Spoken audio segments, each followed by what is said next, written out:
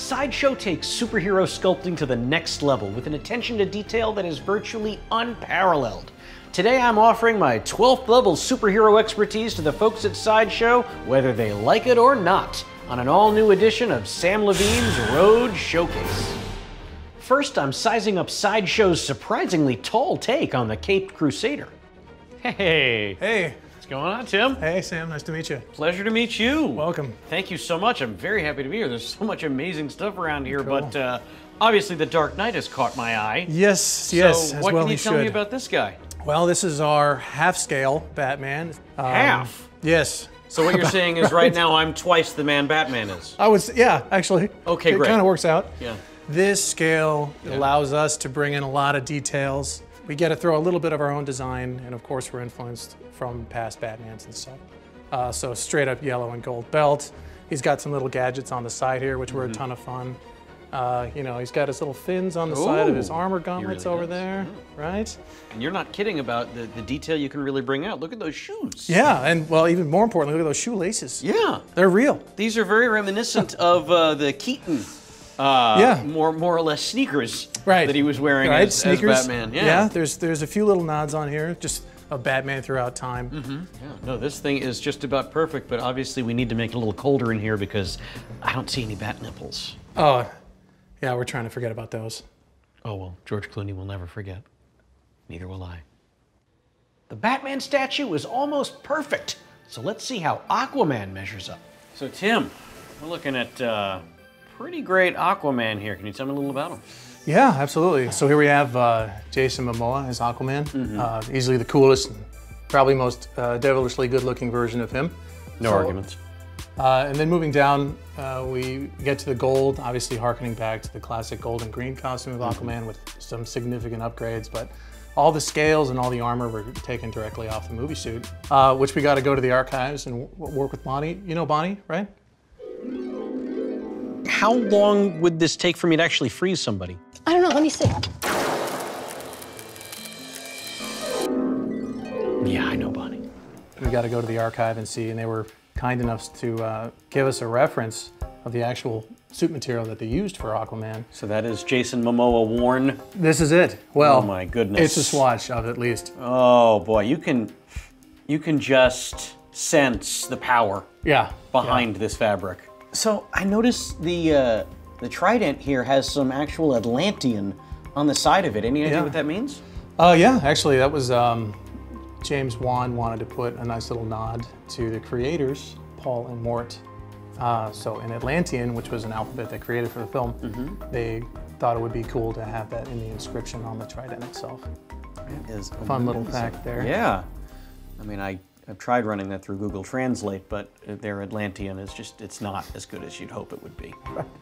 Yet.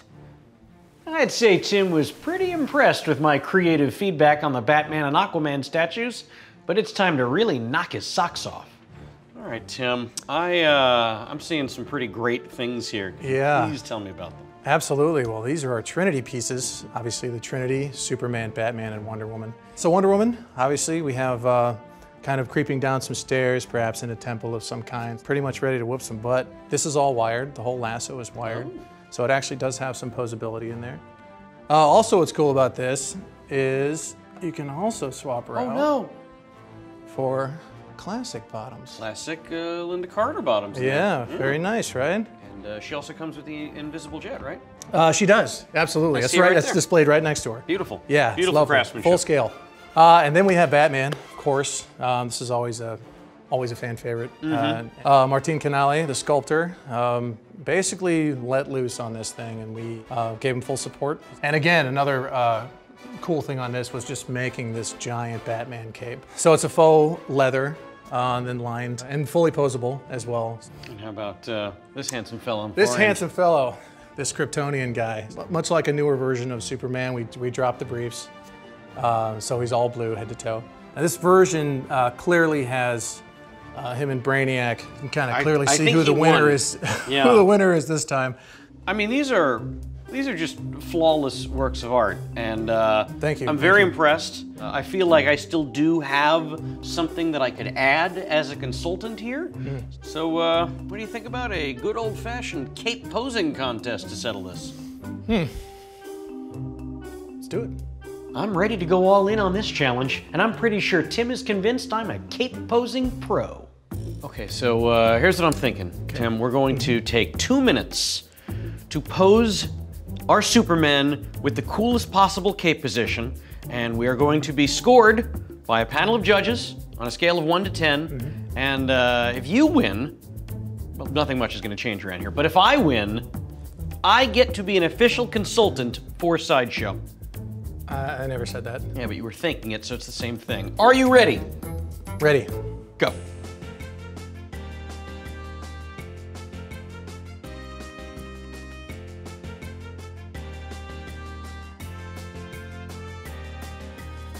All right, Tim. Good work, I guess, on that. Okay. Okay. But look, I don't have the final say on this. We're going to leave it up to our judges. So let's see what they have to say about your efforts. Okay. Okay. Generous, I think. A little too generous, but I guess if they're in a giving mood, then I'm expecting some pretty high marks for this work. What do you say, judges? What? Are you guys kidding me? That's not even, it's like you didn't even look. It's like you didn't even use your tiny plastic eyes to see the different, I can't even get a fair shake around here. I think it's time for you to go. Yeah, let's see myself out. Okay, how about like a Batman cape off? Can we, all right. Today I got to appraise some of the highest quality superhero collectibles ever created. And I'm not gonna let an obviously biased judging panel ruin my experience. I'm still a Sideshow lover at heart. My name is Samm Levine, and I'll see you next time, Roadsters.